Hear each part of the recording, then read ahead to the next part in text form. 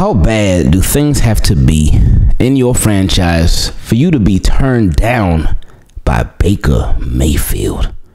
Ooh, that's got to be a tough feeling, right? Well, I know a lot of Ravens fans were probably thinking that initially when they heard that Baker Mayfield turned down the Baltimore Ravens, but it is not all bad. It's really not, because we got to look at it for exactly what it is. Because surface value, you're like, oh, Baker Mayfield said no to the Ravens? What? Him? He said that? What? Really? But it's not as bad as it seems. So team, keep it clean. What's going on? It's Ingravenvids here with another video, and I love y'all. Make sure you subscribe to the channel. Make sure you subscribe to the channel. Turn your notifications on so you don't miss anything, because every single day is something new with these Baltimore Ravens. They will not let you get tired of hearing about them. I seen it be said yesterday, like, I remember Ravens fans years ago, man, media never talking about us. Media never saying anything about us. We ain't never on the news. We ain't never on ESPN. We ain't never on NFL Network. They always talking about all these other teams. They never talk about us. Well, there you go.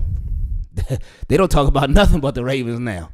So, hey, you got what you wanted. But anyway, article came out yesterday from Mike Florio, Pro Football Talk, that Baker Mayfield turned down the Baltimore Ravens. And I remember when I first saw it, I just laughed. I laughed because I was like, wow, okay. Even though this offseason, nothing is really a surprise anymore. And even with Baker Mayfield, the Ravens haven't been interested in Baker Mayfield. That's not a surprise either, because if we recall, Jeff Zrebiec, who is the best in the business, he put us on that before free agency started. And we covered that in a video, but Jeff Zrebiec talked about how the Ravens could potentially be interested in Baker Mayfield. He said that the Ravens, they really liked him coming out of college, and they have always really had a respect for Baker Mayfield throughout his NFL career. Obviously, they were very familiar with him. They played him 2 times a year when he was with the Browns, and they've had a lot of love for him. He even talked about how Steve Bisciotti, who never does this, but Steve Bisciotti, he said he walked over when the Panthers played the Ravens. He said he walked over to Baker Mayfield, gave him a big hug.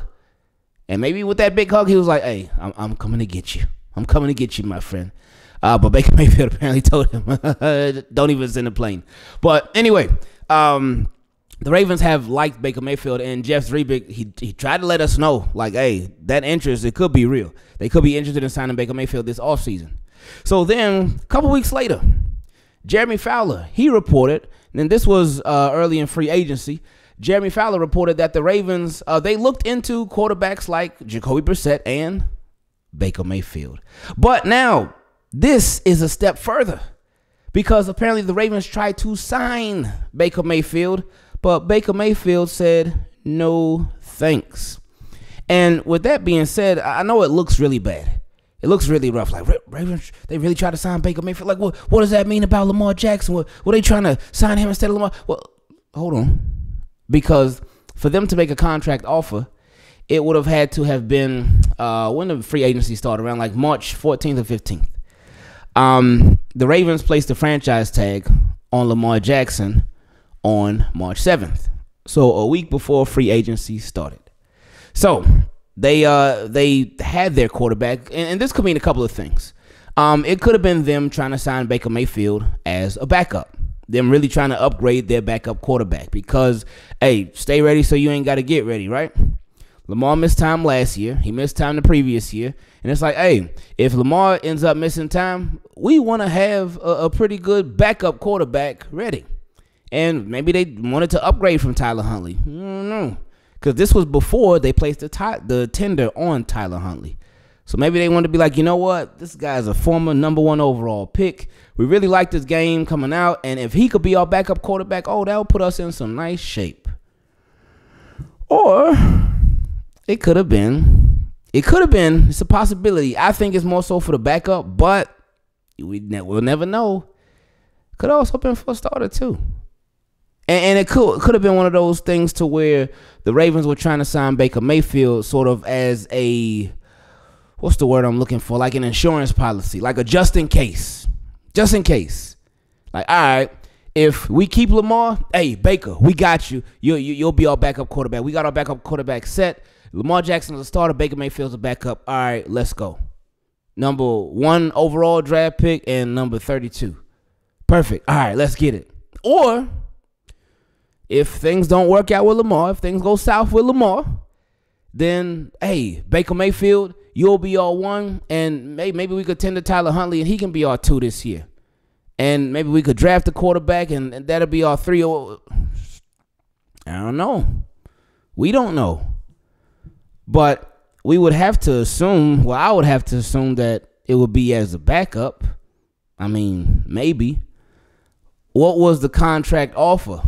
What was the type of deal that he was offered? That we don't know. They don't have the they didn't say the details on that part. But because that would tell a lot of the story too. That could help tell a lot of the story. Another option, Baker Mayfield could have been sort of a bridge quarterback. And I mean, that would sort of be the same as being that insurance policy. Because if he was a bridge quarterback, that could mean that he would be the bridge from Lamar Jackson to whatever the Ravens are going to do next at the quarterback position. But again, when the news came out that they tried to sign him, but Baker Mayfield turned him down, I had to really think about it. So I was like, oh, well, wait a minute. It's not as bad as it looks. Even though it does look bad, it's not as bad as it looks. You put yourself in Baker Mayfield's shoes. Then, I know some of y'all don't even want to wear Baker Mayfield's shoes. But anyway, you put yourself in Baker Mayfield's shoes. Number 1 overall pick. Got drafted by Cleveland. A lot of ups and downs over there. Obviously more downs than ups. Because Cleveland was like, oh, Deshaun Watson? Okay, Baker. Bye. See you. And remember, too, just a little side note, because you see everything happening with Lamar Jackson right now. Remember the Browns, they drafted Baker Mayfield. They had him on there for a couple years and whatnot. But as soon as Deshaun Watson came available, as soon as they were ready to move on from Baker Mayfield, you started to hear, coincidentally, you start to hear all these stories come out about Baker Mayfield's immature. Baker Mayfield's not a good leader. Baker Mayfield this, Baker Mayfield that.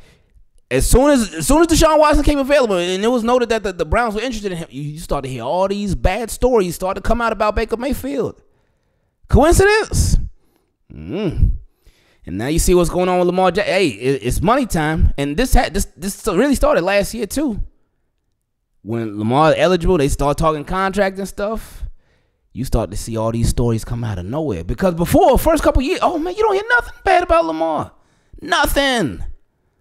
But now you start to hear all this. No, coincidence? Hey, who knows, buddy? I don't know. But anyway, so they got rid of Baker Mayfield. Baker Mayfield, he got traded. He got traded to the Panthers. And the Panthers, they got rid of him. He got picked up by the Rams. His contract ran out. It expired. He became a free agent. If you're Baker Mayfield, you put yourself in his shoes, you look at the Ravens situation like, okay, they franchise tag Lamar. I know they like Tyler Huntley too. What's going to go on over there? What's happening over there? Because Lamar's still there. Yeah, I don't know if he's going to be there or not. He may leave. He may stay. I don't know. But Lamar's still there. Me, I'm a quarterback. I've been starting pretty much for my entire career, for the majority of it, not my entire career, because it took him a little bit to get started in the Browns, with the Browns, and then with the Panthers, it was up and down. So, but for the majority of his career, he's been a starter. Why would I go to the Baltimore Ravens when there's potential that I could end up being a backup? I don't want to be no backup. I'm still trying to keep my career alive. So if I'm Baker Mayfield, I'm like, no, I'm not going there.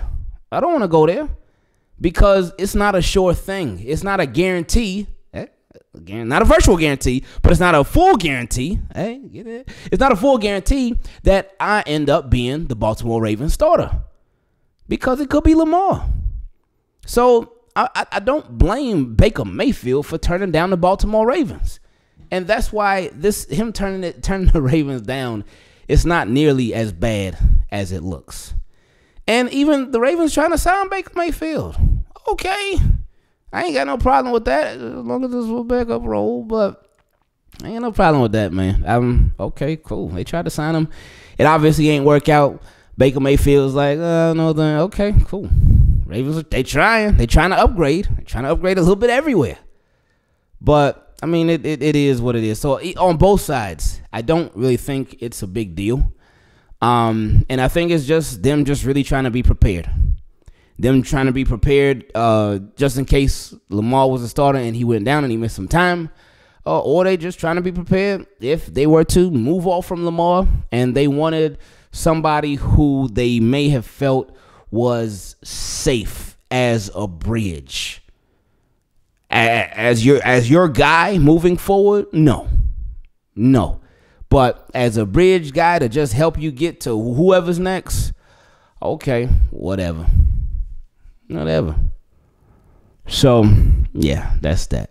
So, I ain't tripping off of it. It's Baker Mayfield. I mean, I know a lot. Let me see what my guy. Let's see what my guy Quincy said, man. My guy Quincy Carrier, who y'all already know, he is the ultimate Browns fan. Let me see if I can find it. He said, because he had quote tweeted the report that the Ravens tried to sign Baker Mayfield, but he declined. He said, "You either die the Ravens or live long enough to see yourself become the Browns again." And I said, "Oh, yikes, Quincy, why you had to do us like that, man?" But anyway, TKIC, I love y'all. I appreciate y'all. And like Baker Mayfield told the Baltimore Ravens when they gave him that contract offer, he said, "I'm out."